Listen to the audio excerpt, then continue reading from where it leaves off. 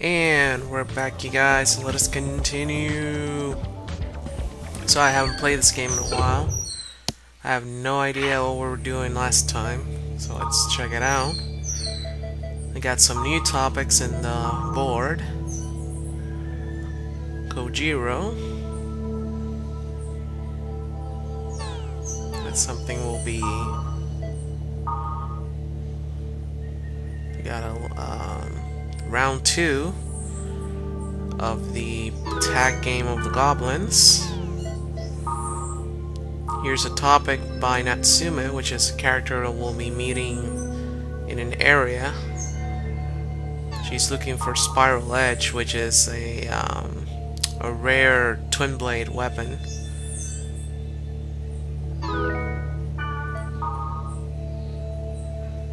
They told her where it is, and now she's gonna head there.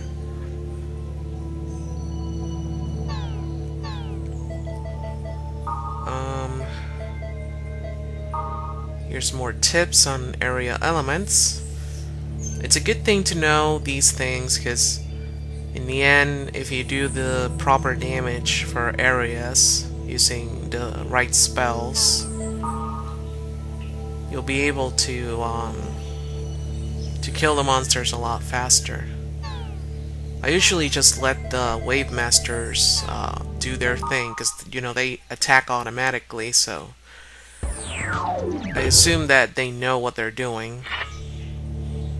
You just use the command magic, and they'll just cast a bunch of spells on them, on the monsters.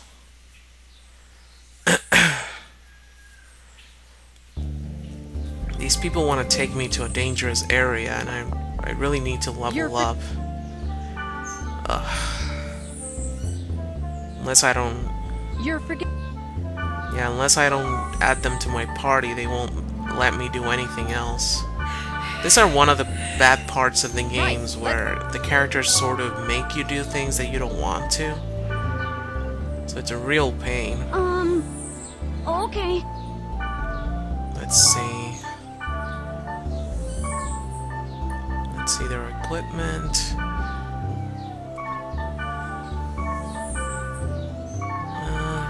It's not terrible, I guess. What about him? Level 1 wand.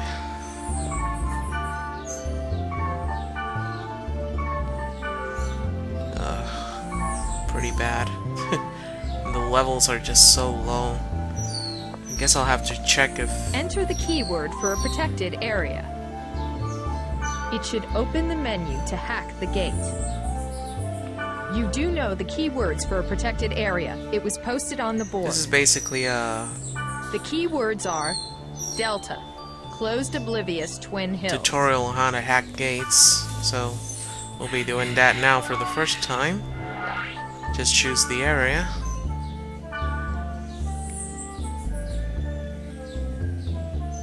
It's level 10. Damn, we're not gonna survive in this place. Oh. Let's see if I can shoot. Level 5, level 3, okay. Let's see if I can choose a level... like a level 5 at least. The keyword... She won't let me go anywhere else. Well, let me try this area. But I really doubt that I'll be able to survive in here. So check the gate hacking. We only just put the viruses in by pressing the... See? You need virus cores to hack the gates.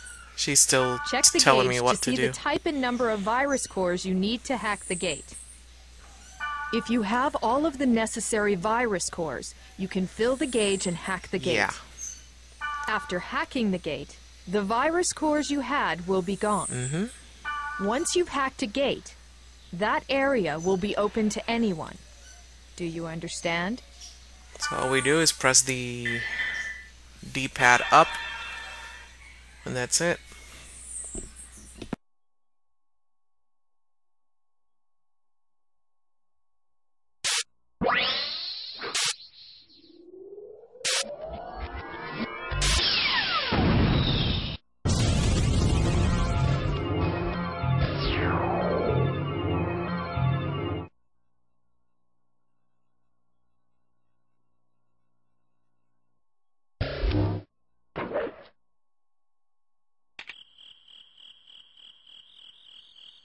There must be some kind of secret in these protected areas. That's why they lock it, right? Now I'll see if I can defeat the monsters in this area, because honestly, we're really under level for this place. Especially Elk, which is supposed to be the supporting role in this area. Oh man. We're so not supposed to be here. Oh, not those monsters. They're the worst. At least that one has an elemental weakness. Oh great. I'm confused. Yeah, these chests are the worst. They just cast confusion on you all the time. They're the worst. Of all the creatures that are in this game, these are the ones that I hate the most, these freaking chests. We're having so much trouble just killing this one chest. We're not ready for this area. Look, even Elk has already run out of magic.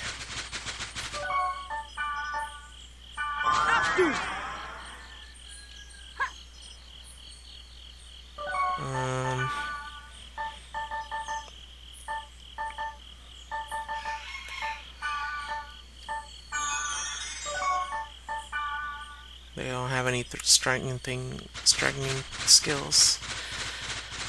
What am I gonna do? Let's see if I can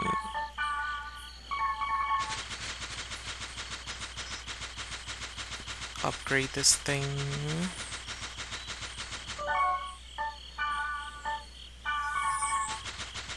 The spring.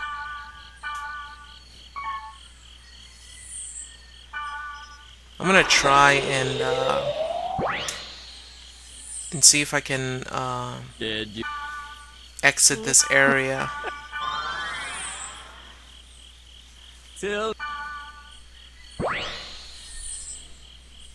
Looks like a Cool, I chick. got something better. Spark blades. Cool.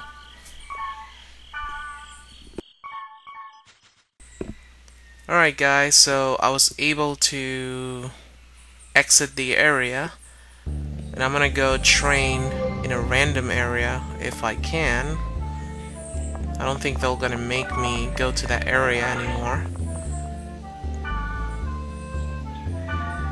Level 7, that's perfect. So I'm gonna level up here, and then I'll meet you guys back at the area that we're supposed to go. Because we're really under level, we're just not gonna make it. So I'll be here for a while, I'll just clear out this area.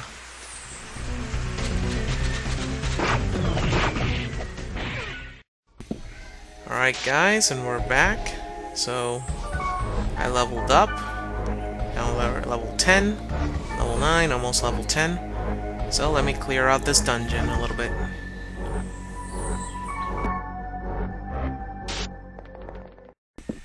Alright, so here we are on beat 2. I tried to record on each area, just in case. There's like a cutscene or something. It's so much more easier now that we're leveled up.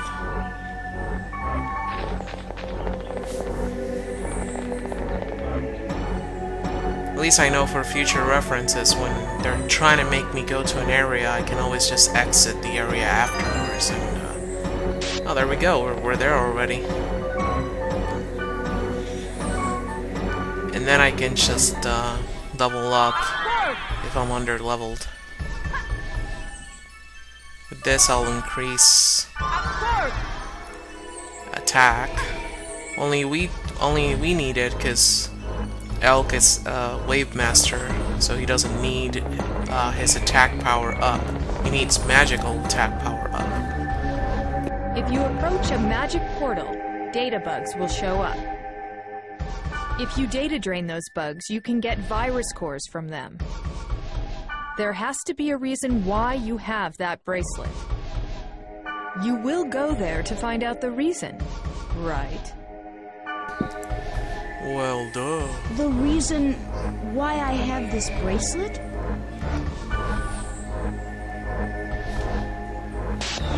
Alright. So here's a data bug. We can't take these, you know, we can't, pretend that they're... Wow. Already. Just a few shots and she's almost dead.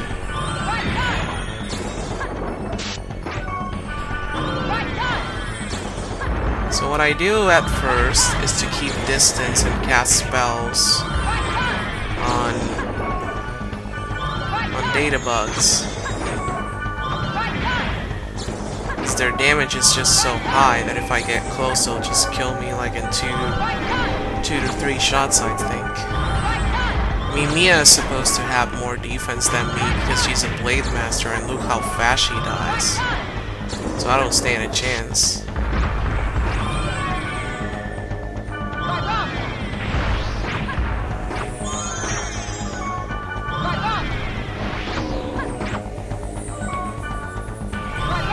That's why I keep those spells. I never sell them. I only sell the Fool, the Moon, and all those things. But the regular spells, I keep them.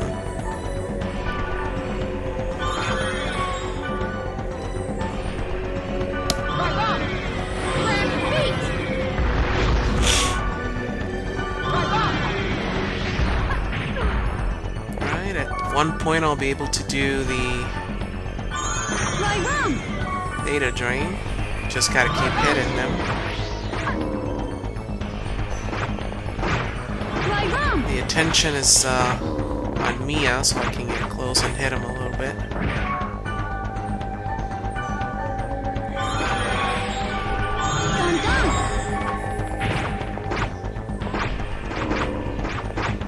Come on.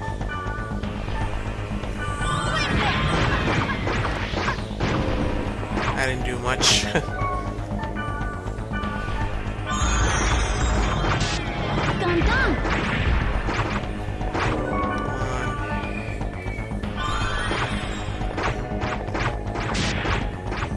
Right now, Mia's acting like a tank.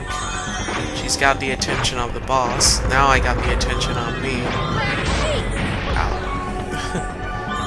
No, he doesn't hit that hard with me.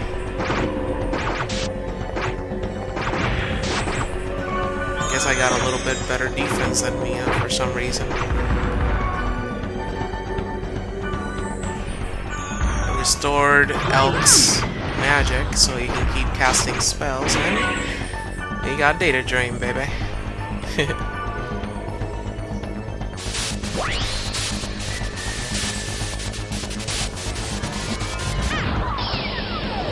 Boom.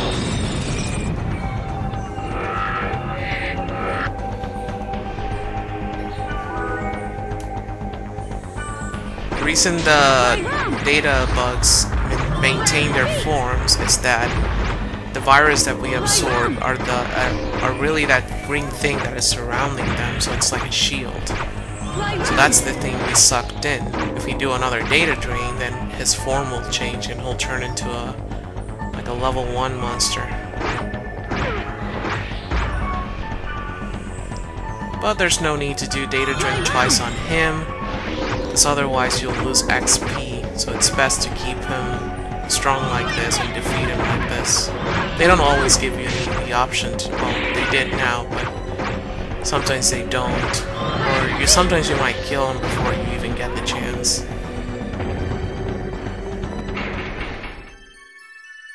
This bracelet actually belongs to my friend.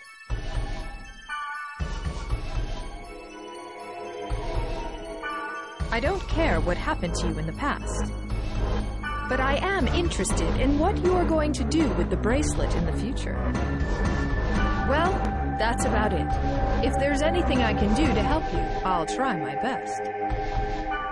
Thanks. There's no need to thank me. I'm just doing what I want to do. Hey, Mia.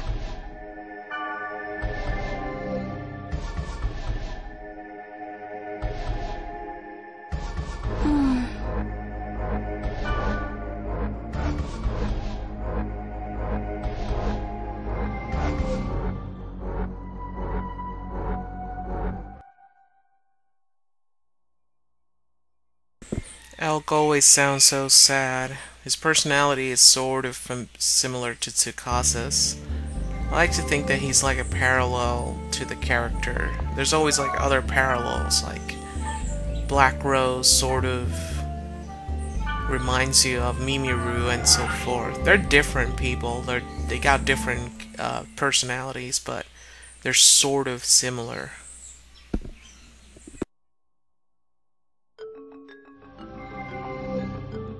Try me, Janu the Gobbler, one of the 4 Gob Kings. Oh, he's one of the 4 Gob Kings. I'm sure he'll be a little tougher, I guess.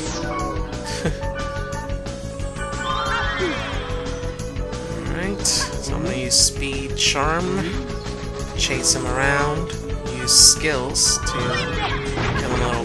Whoa, that was too fast.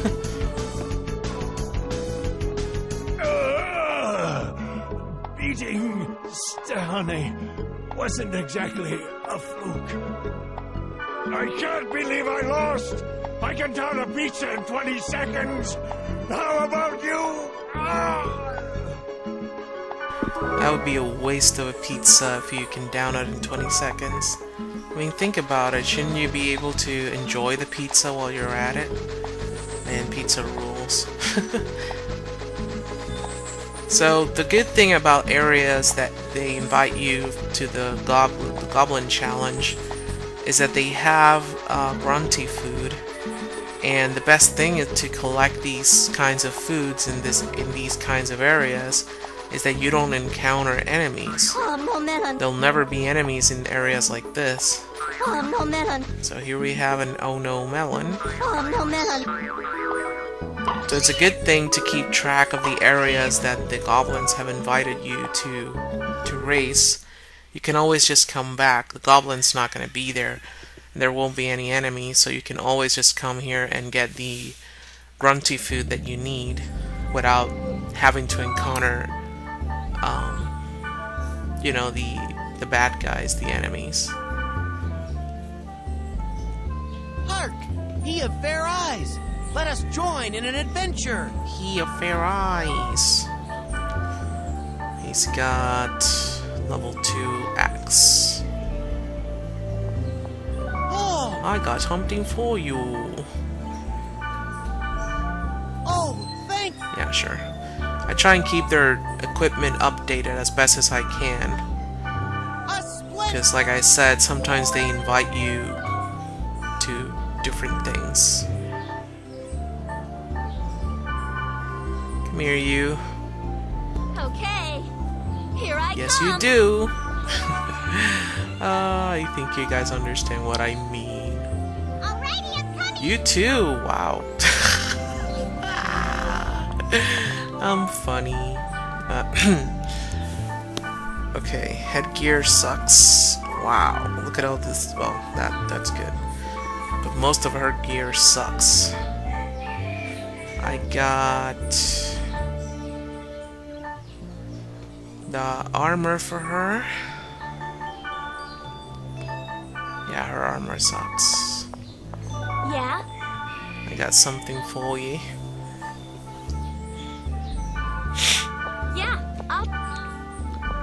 Later in the game, when we start getting a lot of rare items and like really high level items, they don't just say, "Oh, thanks," you know. They really get surprised by what you're giving them. So I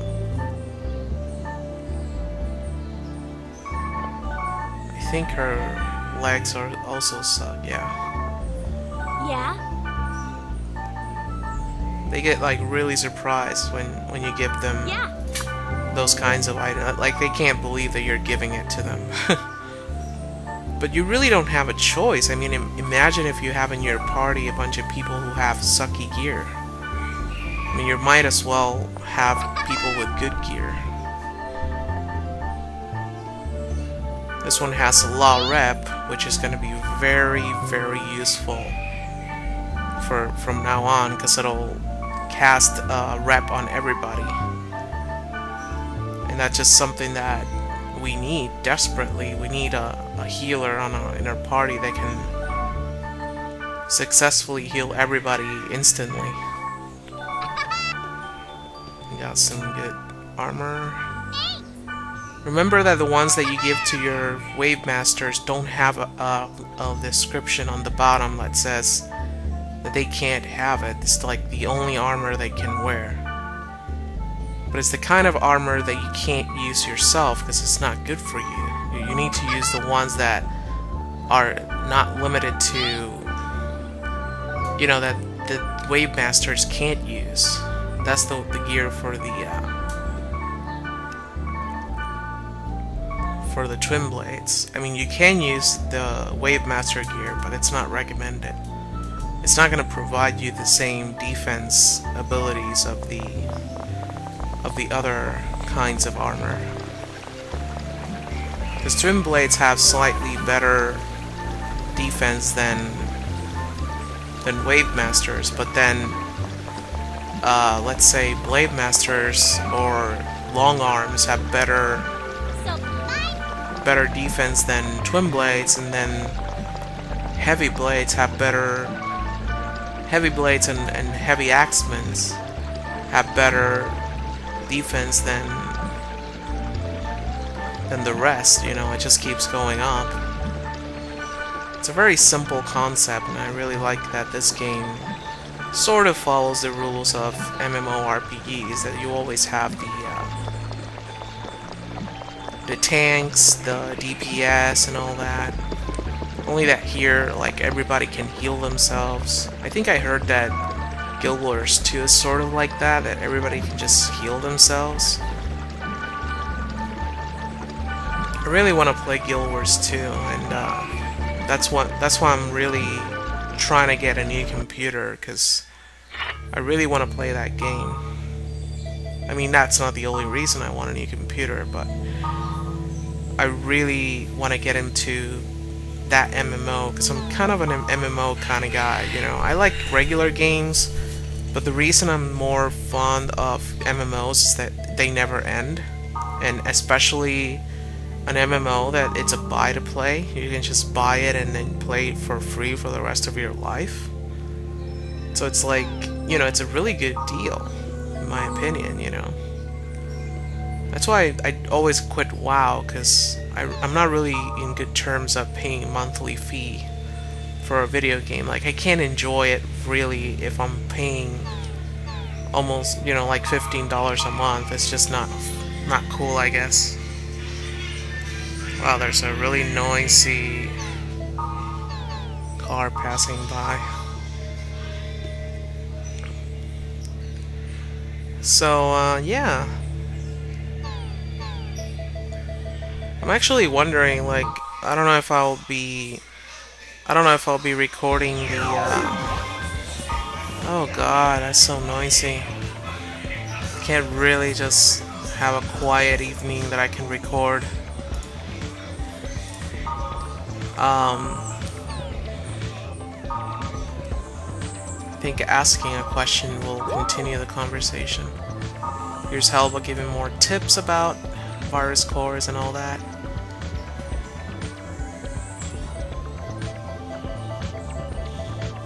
Okay.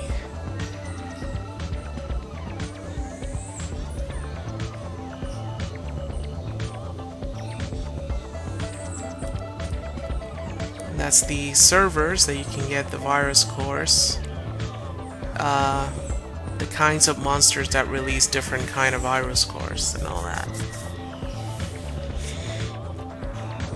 It's a really good tip that I didn't listen to the first time I played through this game, and I was really confused on where to get different kinds of virus cores. And it's something that is going to be extremely useful as we get further in the other volumes of these games, because I think that at .hack Quarantine, which is the last volume of this game, you're gonna be hacking gates 95% of the time. Like almost every area that you're gonna visit is always protected. And it's crazy, you need so many virus cores. So I suggest you overpack yourself with every virus cores there is before you get to the last game. Just pile up with ridiculous amounts of virus cores so that you don't end up having to be grinding for virus cores later on. That's something that I'll definitely do, at least in Outbreak, which is the 3rd volume. I'll definitely do that. So, I'm gonna stop here because I already gotten past 20 minutes, and I'll see you guys on the next one. So, these are just news from the world of the game, you know, they're not real news. Alright.